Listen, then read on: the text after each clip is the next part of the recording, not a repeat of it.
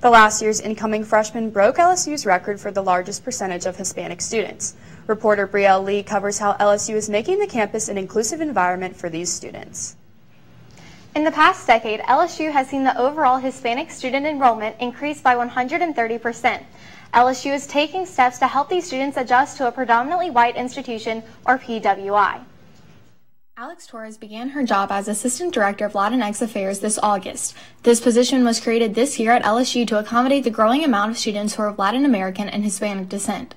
Torres attended graduate school at LSU, where she was not made aware of any organizations that celebrated her culture or allowed her to meet people of her heritage.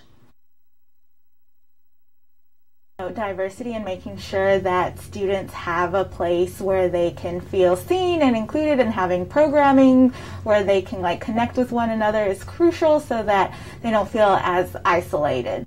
Latin American and Hispanic Heritage Month begins September 15th and ends on October 15th. The Office of Multicultural Affairs put on a Latinx dance night to celebrate.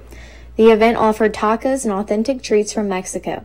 The event also had instructors in teaching traditional Latin American dances such as the salsa. One attendee was LSU Chief Diversity Officer Derek Roveras.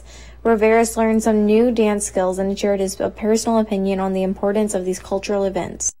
I think one of the best things is to see students from different backgrounds coming together and learning together. The Latin American Student Association, or LASO, is another way for LSU's Hispanic and Latin American students to learn more about their culture and meet more people who share that culture.